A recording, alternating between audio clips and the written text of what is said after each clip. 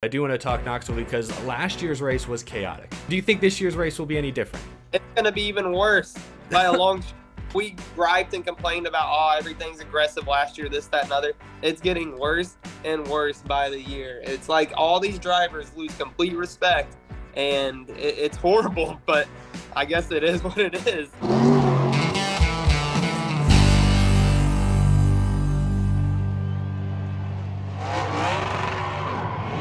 How's it going, y'all? My name is Eric. Welcome to Out of the Groove. Today we have a very special guest. Chandler Smith is joining us, NASCAR Truck Series contender. I was looking at this, your second in points. You already got a win this year. So Chandler, first off, thanks for being on the show. And second, how would you grade your second full-time season in trucks so far? Definitely a lot better than last year, to say the least. Last year at this time, we were struggling. It's funny, me and my wife were just talking, just got through taking a trip last year.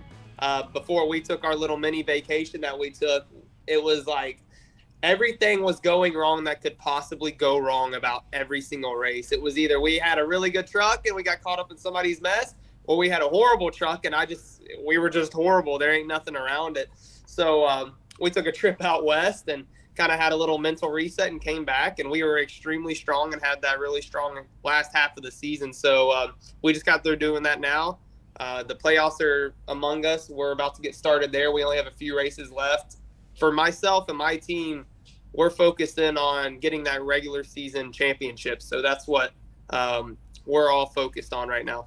Absolutely, within striking distance for sure. I will ask you more about the truck series in a moment, but the first time I ever heard about you, you were racing super late models. That's the first time I ever saw you race in person. And I know you still compete in super late models, so I want to ask, what is it you love about short track racing and specifically super late models, and how has that helped prepare you for the top levels of NASCAR? Yeah, it just honestly, the competition's really, really strong in super late model racing. I think that gets overlooked a lot by many. Is super late model racing, the competition's probably a lot stronger than some of the series in NASCAR, to be completely honest with you. And they're race cars. They're pretty light. They have a lot of horsepower. They have a lot of fall off as far as tire wear and stuff. And all of that stuff, as a driver, mastering that and winning races and learning how to be fast and working with all of that and figuring out what you need under the hood and setup wise to be good every single weekend, everywhere you go, it just masters your craft. So that's what I do it. From one, I do it for fun. It's a lot of fun. I love going back short track racing, back to my roots. It's family oriented, and it's a lot of fun, stress-free environment. Second reason is it helps my craft. And the last thing is it honestly is just all the things that I've learned in the past 3 years of racing supers, just kind of here and there, and kind of doing my own deal a little bit, has helped me so much coming back over to the trucks and being able to tell Danny, my crew chief, like, hey, this is what we need. This is the direction we need to go. And that's a really big help when a driver can recognize what they need. Yeah, communication is key. And a race car driver always has great supporters as well. And so I do want to bring in Bill Maher here from ChargeMe. You both have something pretty exciting to announce, if I'm not mistaken. Bill, take it away, putting you on the spot. What's up, Eric? How you doing? Thanks a lot for having us, and it's good to see Chandler outside of smelling the rubber every time that we're in the pit together. But yeah, we're pretty excited. We're using a company called Prolific Studios that has developed a NFT for the first professional driver that will be out to the marketplace. It'll be a collectible, obviously. It'll be an asset. It grows in value, and it's also going to help a great cause, which is friends of the program, Chandler and I, which is MVP, Merging Vets and Players. That's Randy Couture, Dana White, and Nate Boyer. And they started an amazing program for veterans. Please look it up, everybody. And proceeds of the NFT is going to go to them, as well as continuing to racing for Chandler, as we're heading to some really high areas in the next couple of years, and we're pretty excited about it. Yeah, and we've seen you on Chandler's truck. We've also seen him on a couple of Xfinity starts you've made this year, Chandler. So, Bill, why Chandler Smith, first and foremost? Yeah, it's funny. So, a little story, and we'll make it kind of quick. But I'm sitting on LinkedIn one day, and this race car driver looks up and says, "Hey, I think that thing you're doing with Fuel Me, which is our other company for super late model, we're the sponsor, is cool for my dad's construction company." And I said, "Who's this guy?" And so I reached out to him and we started talking. And I made the ultimate mistake. I said, Chandler, you ever need a sponsor? And he just goes, oh boy, you did it now. And I never had a more respectful, amazing person in my life that I talked to, and at such a young age at that time, mature. And I said, I told my partners and our board, I said, I'd like to get involved with Chandler Smith as a driver. Where he goes, we go. Whatever OEM, whatever race team, you know, we're very blessed to have obviously KBM, TRD, working with Sam Hunt Racing and Xfinity Series, which is amazing. Donnie Wilson, as well as Anthony Campy and Super Late Model. New to the industry, and I couldn't be more prouder to be involved, especially with a guy and a family like Chandler. They're family now. So his wife, baby coming, mom and dad, everybody, we're all in. So thank you. How great is it to have this kind of commitment? Like, I feel like every driver, they want those personal connections to sponsors. Like, how important is that to furthering your career? You have no earthly clue. And honestly, Bill still has no earthly clue how impactful this relationship has been for myself personally and my family, first and foremost. Like he said, we're family. I talk to this knucklehead every single day. He's like another dad to me. I love him to death. I love all of his kids. I like being older brother, if you don't have to go dad, but okay. older brother, whatever you want to name it. We're all family at the end of the day. We talk every single day. Me and the wife just were up there not too long ago, just hanging out. And the stuff that me and him do, and like you're talking about, the personal relationship. And I stress this to him all the time just because, like, I'm super, super grateful for him. And I tell him all the time, like, man, there's no sponsor. There's nobody that does this. We're the only ones. You're the only one. And I want you to know how grateful I am for that and how blessed I am for that. And I appreciate it, Chandler. But as you know, we're at top budget right now. So all this smooth talking you're doing with me, I can't write another check, so we're done. But I love it. I love this. No, we're all in, Eric. I mean, I've been at 12 out of 14 races with Chandler personally. My family, my wife. I mean, we weren't in NASCAR before. We weren't in racing before. And, meeting the people that's in the sport in general, the brotherhood and all that is, I really hope a lot more people learn about this sport because it is more strategic and exciting than I've ever dreamed. And it's great. And with Prolific Studios coming in now doing NFT, we're going to bring some environmental ideas to the racing team. And Jared Washington, which is the CEO of Prolific, ex-NFL player for the Patriots and Eagles, and as well as my son is the developer of the NFT, Christopher Marr. So we're bringing a little bit of all the professional sports and regular, fans to this thing. And it's an exciting part to own a piece of that history.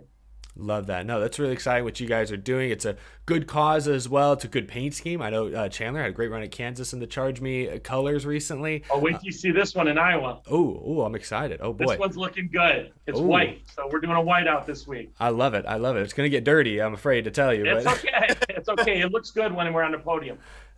Good point. Battle scars. I do want to ask a few more Truck Series questions while I have you, Chandler. And I don't want to bring the tone down too much here, but I remember after Atlanta, you said afterwards that KBM needed to have some sort of team meeting, and I know you took issue with your teammate Corey Heim at Gateway, and so I do want to ask, where do things stand over at KBM? Have you had those meetings? Do you feel like you're on the same page with everyone? To be completely honest, I think everybody knows where I stand, and there's not much more to say there. I think everybody knows where I stand.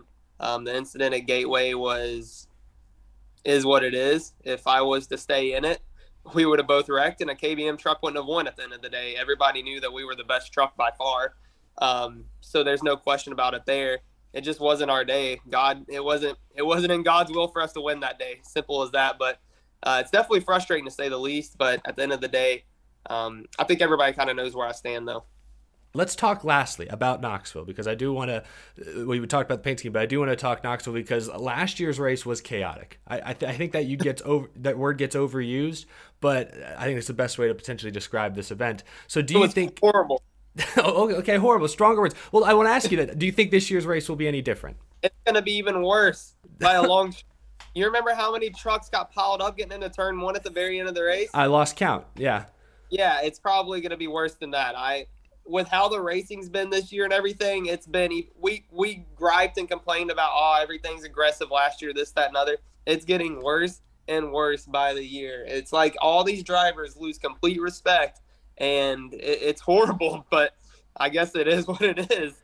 Yeah, I mean it's fun to watch to an extent, but I know on my show I talk about, man, goodness, it becomes just a slugfest. It's just who can get the last shot in. So on that note, do you feel like anything can change? Like, how do you think things change in trucks, and how does racing in the truck series compare? I mean, you kind of just said it, but compare to what you do in super late models. Oh, it doesn't compare. There's so much more respect in super late model racing because most of the drivers are working on their stuff, and probably 98% of the garage in the trucks hasn't even touched a wrench in their life, more than likely. I'm just being honest. So with that being said, I don't think it's probably going to change unless you got drivers like my second year at KBM, when I did the 10 races or whatever after COVID hit. We tore up a lot of stuff when I came back. I was getting thrown to the wolves going a mile and a half, these big tracks, and we wrecked a lot of stuff. And I was coming into the shop and fixing it. And that fixing trucks every single weekend, it'll definitely change your mindset of what situations you put yourself in, for sure. So I also grew up doing my own deal in super late model. We had our own team and all, and I know how much money and how much time goes into this for everybody that works at any of these race shops, how much time they're away from their families. And you just got to have some respect for that. You can't just go out there and just completely wreck guys. It's not only you're thinking about it. You're thinking about 50 people back in the shop. You know what I mean? So I would love for it to change. Cup guys, the old veterans and Cup guys, they talk about how even the next gen Cup era guys that are coming in now don't have any respect neither. So, I mean, is it ever going to go away now? Is it just the next generation of drivers that's coming through that's going to be like this? Because, I mean, look at it. Kevin Harvick, Kyle Busch, all those guys, they worked on their own stuff growing up. I don't know many new Cup drivers that came that same path now. So I don't know, but hopefully it does for the sport, because it's really sad, kind of like what you said, truck series, it turns into a slugfest, and it's whoever gets the last shot. Nobody wants to see that. People want to see pure talented race car drivers and see who has the best truck and who doesn't have the best truck and what their talent can do to kind of make up for that truck, right? Not let's just go send it in here and completely dump a guy and, oh, now I won the race, or whatever the case may be. Yeah. That's not. Yeah, no, well, I wholeheartily agree. We'll end this on a positive note. You did lead the most laps last year at Knoxville, had a good run going. So yeah. What will it take for you to win this race, stay up front, avoid the pileup? Like, what's it going to take? Oh, man, a lot of things to go right. Honestly, just staying out of all the trouble. I mean, I already know what we're bringing. We're bringing exactly what we had last year. We were really good last year. It was just a matter of staying out of trouble. And I'll be honest, I don't know what more the track could have done to do a better job than what they did last year. And I don't mean this in any bad way at all, but after probably 50 to 80 laps into that race, it turned into kind of like a bad race because it got super dry slick off of the bottom. So, and it rubbered up on the bottom all the way around. If you barely, like I'm talking that much, got out of the rubber, you were basically either spinning out or there was a freight train of trucks that just filled the hole or punched their way straight through you, and you just lost 10 spots right there. And it's like, what are you supposed to do on that? Like, so I don't know. Track position was big last year. If you went back and watched the race here recently, you'll see that how I actually obtained the lead was we stayed out when a bunch of people pitted, and I think I restarted second or something, and that's how I got the lead. And we checked out from there, and actually our tires turned into slick tires at the very end of the race. So I had no traction whatsoever on restarts. I was getting absolutely murdered on restarts, but track position is key to these attrition races. That goes for road courses too. Mm-hmm. Well, you've got the weekend all to yourself. Truck series, the only NASCAR series racing this weekend. So for better or worse, everyone's going to be watching. But thank you so much for your time, Chandler. Always appreciate your brutal honesty. We need more of that in the sport. And Bill, thanks again for jumping in as well. Great to see new sponsors come in, supporting young up-and-coming drivers. I appreciate both of your time. Happy to do it. And if anybody's interested in the NFTs, they have a piece of that history. They can look at www.prolificnfts.com or go to Chandler's website, which is chandlersmithracing.com, and have a piece of history. We'll link both those down in the description. Easy for everyone to find. Thanks again, Chandler, for being on. Good luck this weekend. Yeah, I appreciate you guys.